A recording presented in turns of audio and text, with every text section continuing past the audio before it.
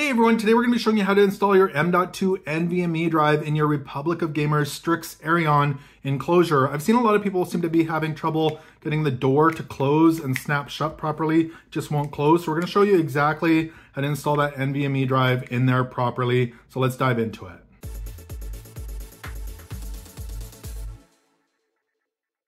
So first things first, let's go ahead and grab our little ejection tool that came with the enclosure. And on the end here, you'll see there's a USB-C port and a tiny little hole. We're going to take that tool and insert it in there, and it's going to eject the tray. So when we push this, you'll see it pop up. And now you can see that you can lift off the cover just like that. So we're going to lift that off and put that aside for the moment. Now in here, you've got 4 different mounting holes. You can see there's one for the 2280, the 2260, the 2242, and the 2230. So depending on the size of your NVMe drive, you'll use a different hole. We need to unscrew this little screw right here. So we're going to unscrew that. And if you can't get it loose, it says you can use the end of this kind of as a little screwdriver to get that out. So we'll unscrew that, and we're going to grab our NVMe drive here. And what we're going to do, this kind of goes in at a bit of an angle. So just like that, make sure it is in the right direction so that the notch goes in the notch there. And we'll put it in at a bit of an angle like that.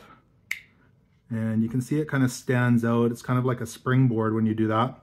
And we need to take our little screw here, and you can see that there is a notch in the screw. So a lot of people aren't able to close it because they're putting the screw down like this.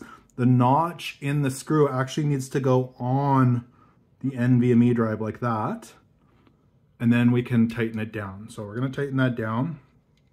That's an important step. I think that's why a lot of people aren't able to close their drive, because it's sticking out too far. So you can tighten that down. You can use the end of this here to give it a little bit more of a turn. And then we're going to go ahead and take our enclosure cover. And there's a little notch here on the enclosure cover.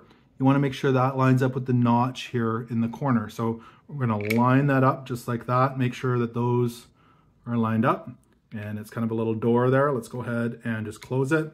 And now when it's all lined up perfectly, it should snap into place.